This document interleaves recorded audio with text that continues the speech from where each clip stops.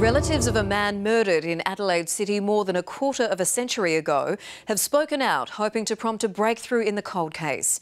David or John Saint was bashed near South Terrace in April 1991. He was very close to his three sisters and his brother, and would be the first person to come and help out at the house if anything needed to be done. Police believe the 40-year-old was struck with a paving brick by three men who chased him near the South Parklands in what is considered a homophobic attack.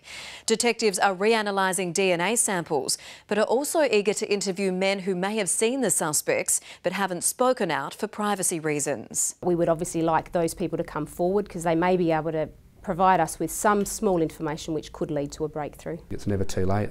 There's still 4 siblings of Uncle John that would love to know an answer as to what happened. If you can help, call Crime Stoppers on 1800 333 000.